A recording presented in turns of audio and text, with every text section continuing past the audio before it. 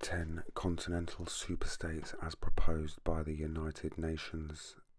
Firstly, the Asian Union established in 1967, the European Union established in 1993, the South American Union established in 2001, the African Union established in 2008, the Antarctic Union established in 2009, the Arab Union established in 2009, the Eurasian Union established in 2015. You have China as well, which has been around thousands of years. They then have the North American Union and the Pacific Australasian Union, which are 2 states proposed to make up the final 10. All of these unions have common markets, such as the Asiatic Economic Community or the European Union's common market. All of them are either creating or proposing central banks, such as the European Central Bank or the Banco del Sur in South America, and